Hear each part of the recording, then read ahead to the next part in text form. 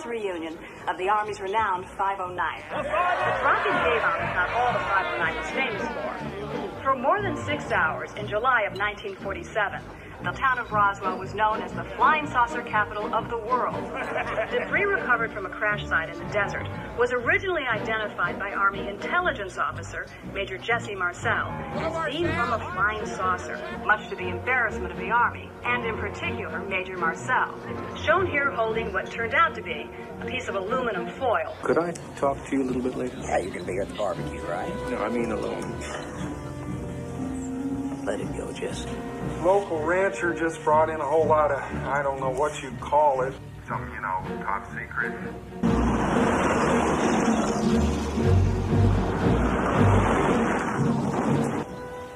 This thing was big. Let's just suppose Los Alamos or White Sands launched some ultra-experimental plane, rocket, whatever. Nobody's found anything because nobody's out looking. And that means this ain't ours.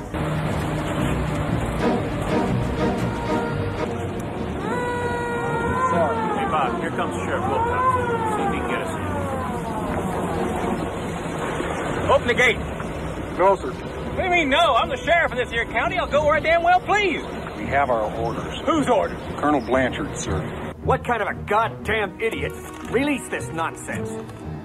No disrespect intended, sir, but if you guys know something that we don't, you should have told us. We have some reporters coming. We'll show them the debris that the rancher found. You will keep your mouth shut, and I will field all questions. What's this? This is what you found? No. Sir, this is a weather balloon. No, this is Warrant Officer Irving Newton, the weather officer at Fort Worth. Now, tell us, what's your opinion? It's a weather balloon. Quite frankly, I'm a bit surprised that someone with Major Marcel's experience didn't recognize it for what it was.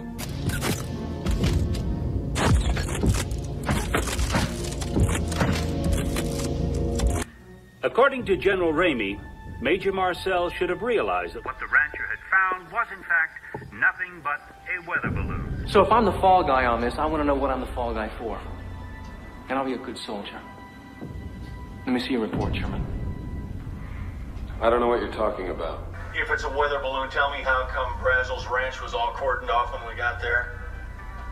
And if it was a weather balloon, how could Marcel not recognize it when the damn things are sent up by the 509 twice a day from that rooftop across the street? I'm a private goddamn citizen, you understand me? I'll tell you something else. I'm gonna write my congressman. You bet your sweet ass I'm gonna write my congressman. Where's it say anything in the Bill of Rights about kidnapping private citizens off the street, huh? Why don't you show me that amendment? Show me that page number, man. I know what I saw. I held up my goddamn hands. They said the material was a weather balloon.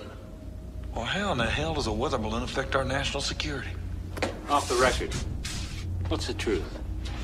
I'll tell you the truth. You know, sometimes folks, they talk about little green men. Well, they ain't green. Come on, Lewis. Jesse, I can't tell you anything more. The Army's worked very hard to bury this. And I saw the bodies, too. Bodies. 5 or 6 of them. That was a monkey, with all of its hair singed off, his head swollen up like a melon from decompression. No eyes. They were popped out, leaving nothing but these black holes. You saw the bodies. You think they were monkeys? He wasn't alive. It was alive. What happened here is merely the tip of the iceberg. You see, physicists now speculate that it's unlikely these things fly vast distances from other solar systems. You see, there may not be just one universe. Right, then what did I see out there in that field? Oh, that. Why, that was a weather balloon.